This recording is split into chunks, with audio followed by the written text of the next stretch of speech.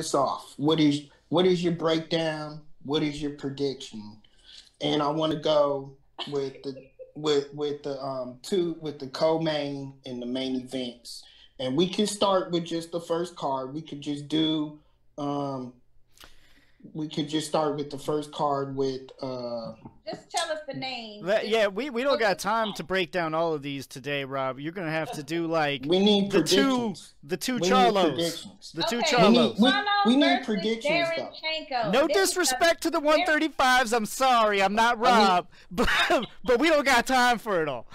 All right, break down the two Charlo. Derevyanchenko versus Charlo. This is at middleweight for anybody that doesn't know.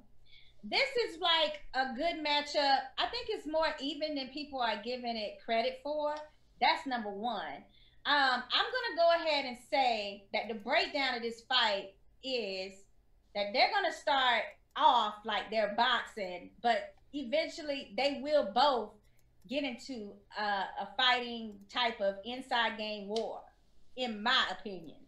So with that being said, it's kind of hard to go against the power of Charlo when you start talking about power versus skills.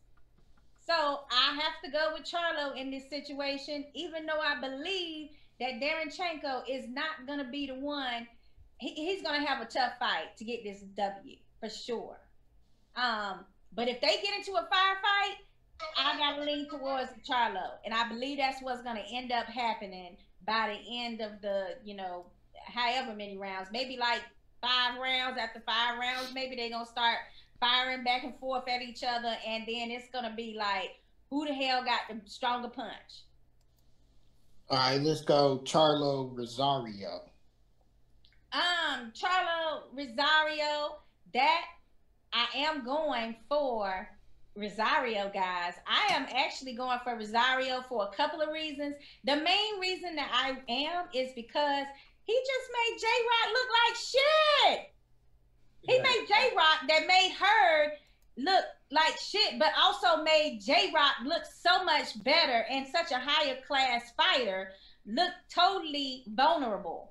And also, the second reason I'm going for Banana is because I feel like Charlo hasn't been fighting people that are exactly the same body, like the same body mass and like a bigger fighter like he is. He's a strong middleweight fighter physically. And I feel like this is going to be one of the first time that he's got like a matchup for somebody that's just as tall and just as big as he is. And I think that Rosario has actually been given enough time in camp to really hone in on his skills and not be last minute replacements like some of his older fights. So this is a reason why I feel that we might be seeing an upset in this particular fight, guys. Yeah, I do got to mention to everyone, these are being recorded. Lucas is going to have these scored and put up on the website. Javi, your take. Let's start with Charlo-Derevyanchenko. All right. So first of all, I just want to give you a shout out because you've been promoting this fight more than Showtime and the Charlos. But I'm gonna tell you something, right? I like the matchups. I'm gonna be honest. The 160 Charlo versus Derevyanchenko. That's a great matchup. I'm expecting Derevyanchenko to get dropped within the first 2-3 rounds, then come back and give all type of nightmares to Charlo. But I got Charlo on that one. And I think it's going the full distance. So I got Charlo by decision, 160. On the 154, man, I think Harrison already laid out the print. Charlo, 154 Charlo has already proven that when he gets taken out of his game and he lets his emotions get the best of him, he's not performing at his 100%. Harrison, the Tiger, got into him. Banana's not gonna play in those mind games, but he's gonna come to bring it. And when he feels that Plátano power, Charlo's gonna be like, whoa, wait, this is something that I haven't seen. So I'm going for Banana for that one as well. But I think he's also gonna go to decision. Hopefully, Yay, Javi, you're on my side. I thought I was gonna be out on the limb by myself, man. That Plátano power, Segura, that Plátano power. Let's go with Malachi. All right. Which one you want to start with? Malachi, either one you want to, but At 154, I got Charlo winning the fight. Shakura and Javi brought up great reasons why someone would take Banana. Now, she did talk about his victory over J-Rock. After what we know now with the situation with J-Rock and Breadman, I have some questions about what was going on in that camp because, that I believe that they split up. So he's changed trainers from Breadman. So it was a bit shocking for me. But then when I went back through the social media and took a look at things and went back and listened to some things that Breadman had said, it makes me wonder about for that fight where J-Rock was. I can't speak on exactly where it was because I wasn't in the camp, but it just gives me questions. So did he beat J-Rock at his best? Did he beat the J-Rock that we mentally or physically that we saw beating Hurd? He seemed to gas to me in that fight. I don't think Charlo's gonna gas. I think Charlo, as much as I like J-Rock, and I was very hyped for that fight when they fought. Mm-hmm. Charlo's on a different level skill wise, and I got Charlo winning the fight. At 160, I'm really excited for this fight, and I agree with Lucas. That fight, if they weren't going to have two main events, it should be the main event, even though the other one's a unification fight, just because of the dog that Derevyanchenko is. But I still think I have it. I'm like 55-40. You know what I mean? Like, I'm taking Charlo, but it's so close. It's hard for me to actually pick a winner. I think Charlo has the more physical abilities.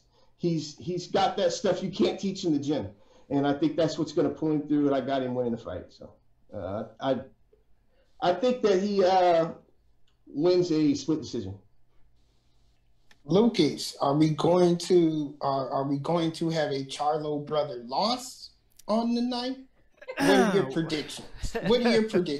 Well, I've been wrong before, but right now for the 154 Charlo, I like Rosario and I think he's a great fighter, but I think he's riding a little bit high off the Williams win, and maybe a little bit, like Malachi was saying, a little premature. I think Charlo's not Julian Williams, and I think Charlo stops him late.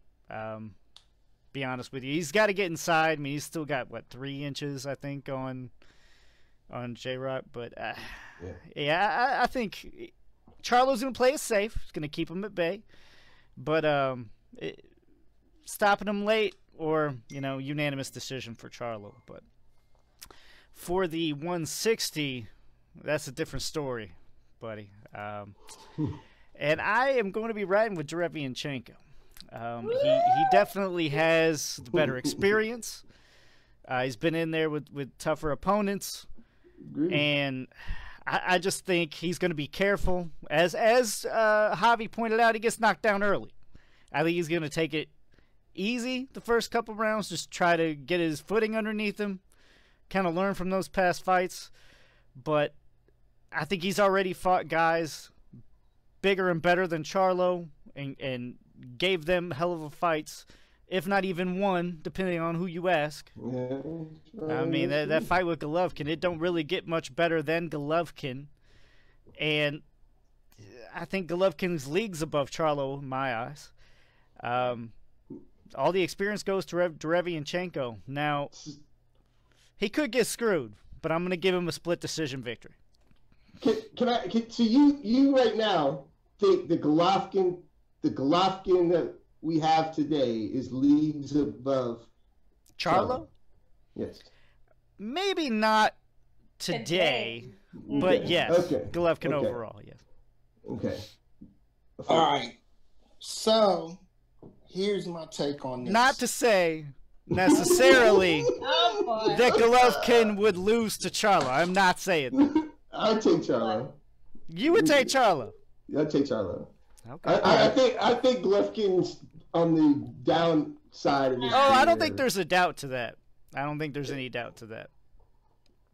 All right, so I did my dang. Can I get my predictions in, y'all?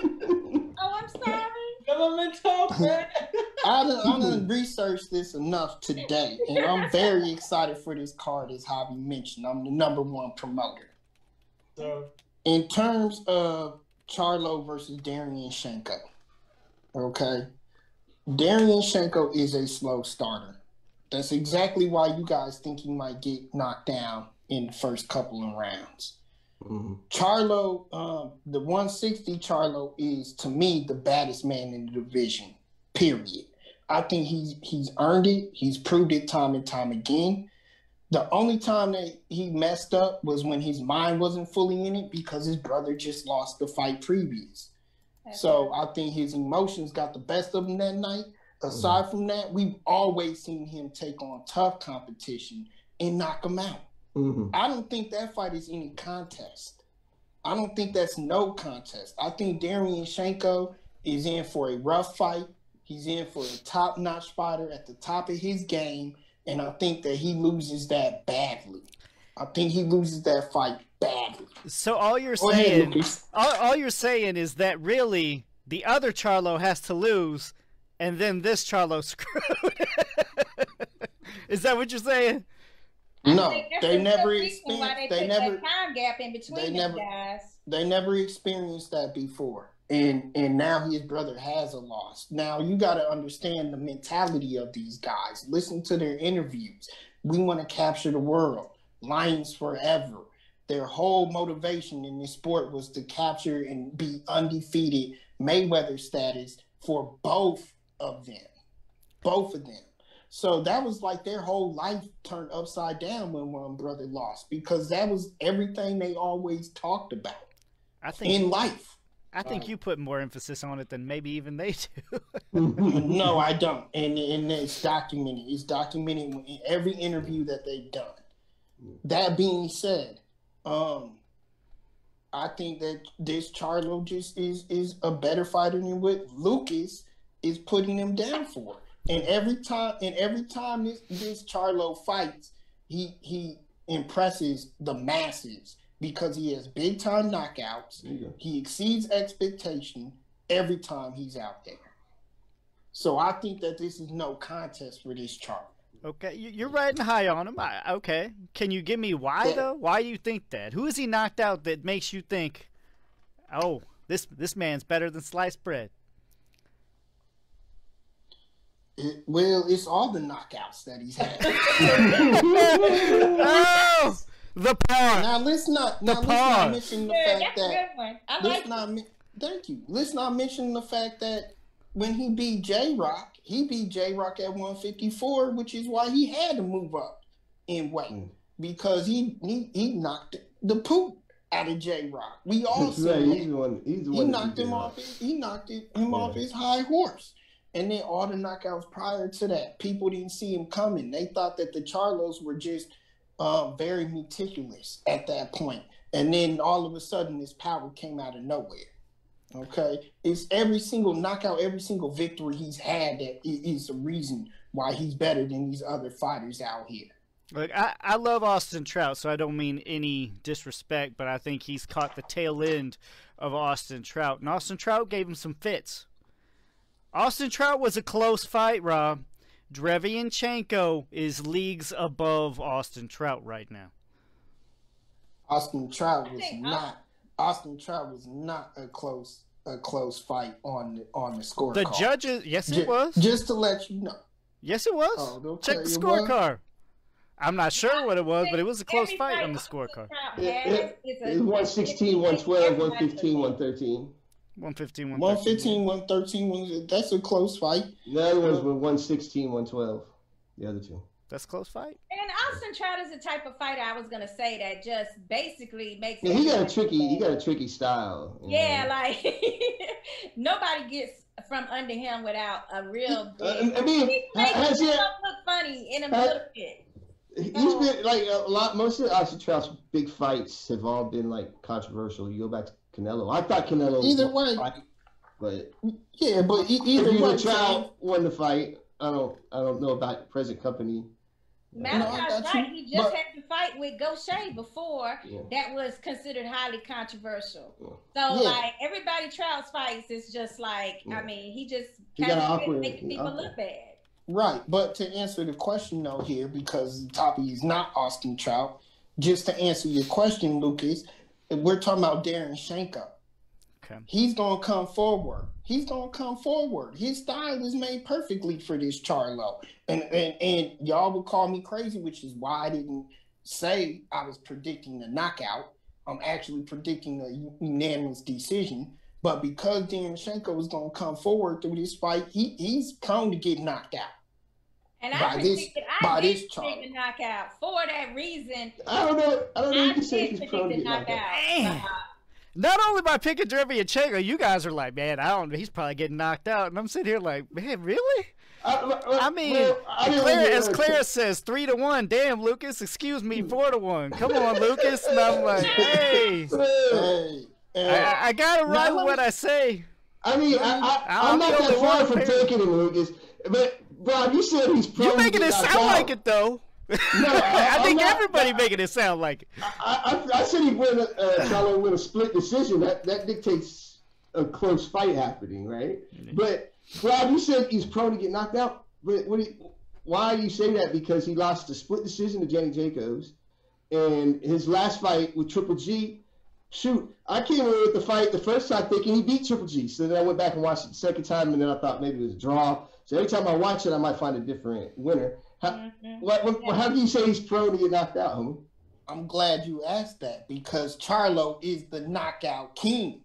Charlo is the top of this division.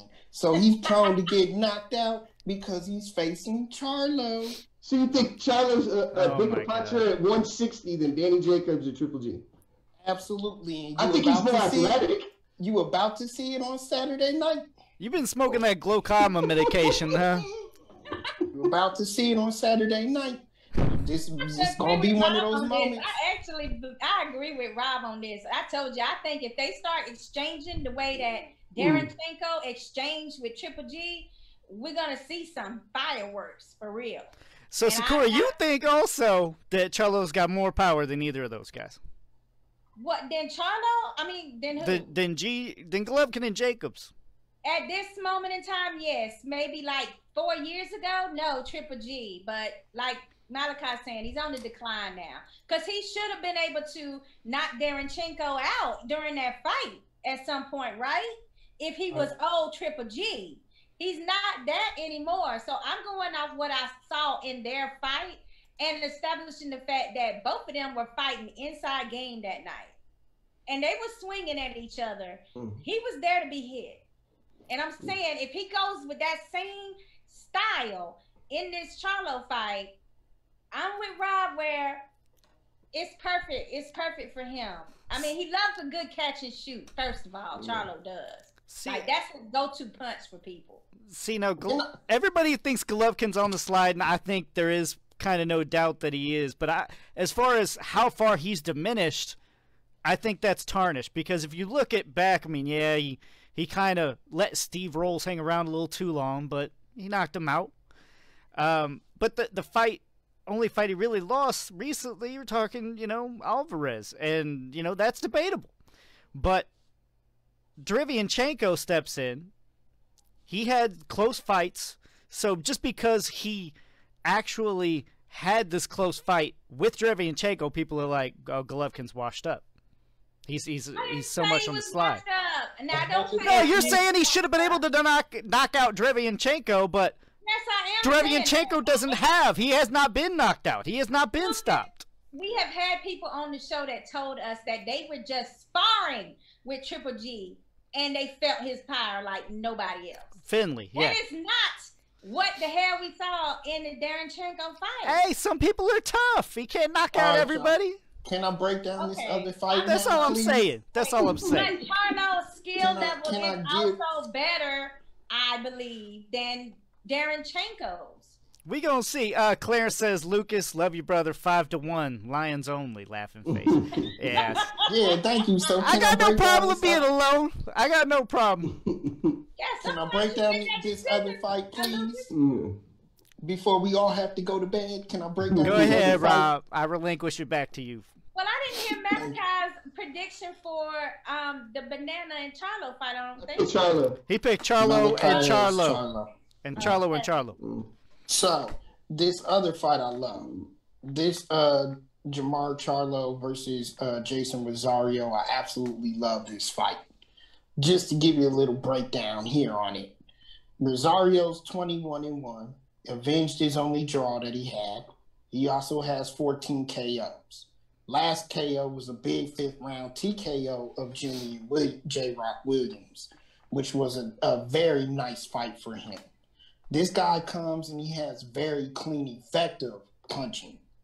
His punches are very effective, very clean. And he also has power in the division as well. Then you look at this Charlo Brett, who is 33-1, but avenged his only loss to a late TKO. Although he only has 17 KOs in 33 fights, I believe he's lost a little of his power as he moved his competition level up.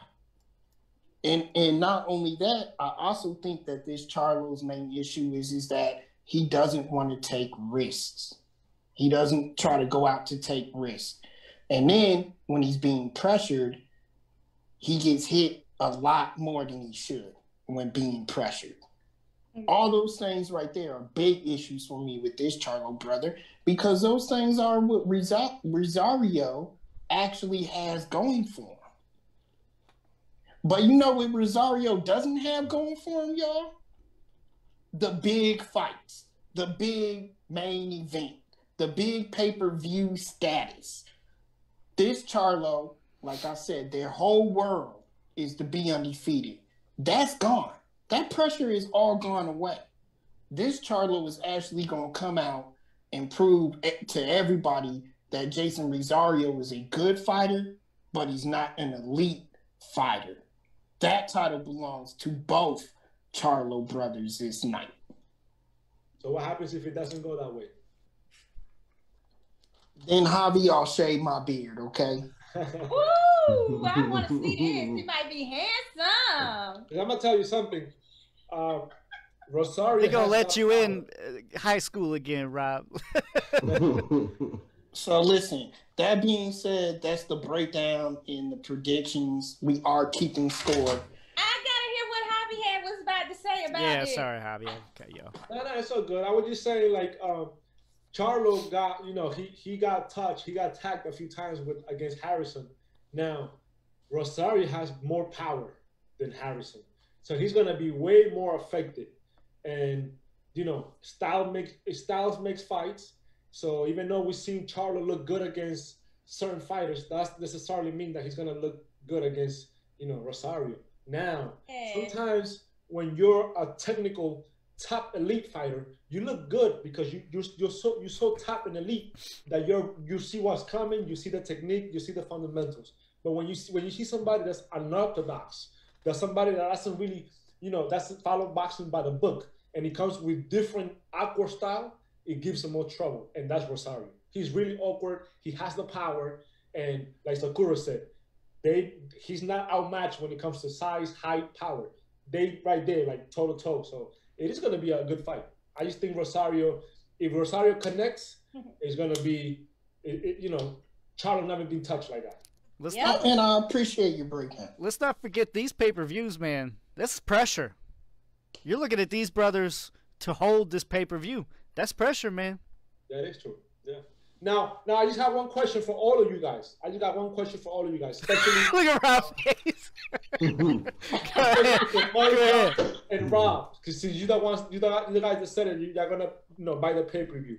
If in an imaginary world, if you have to choose, right? It's on the same night, on the same price, but you can only choose one, right? And you have to buy, which pay-per-view would you buy? The Charlos or Lomachenko versus Lopez? I mean, yeah. You already know. Absolutely not. It depends on what you bring in. It depends on what you're bringing on that undercard. this undercard is solid. No, they have don't 5 even matter. championship fights. It does. I'm gonna tell you why. They have 5 championship fights on this undercard. Each of these guys on the card are all veteran style, not veteran, but they're fighters. They all got huge records and huge resumes on their shoulders. Rob, no, I'm not done. You are done because you have spent 8 years of my life saying 135 and below are nothing, and now you're saying, "Hey, everybody, this is a selling point." No, it's invalid. It's invalid. It's not invalid. It's invalid. Y'all were saying I'm not done. You can't. I'm not finished. We gotta go. Come on.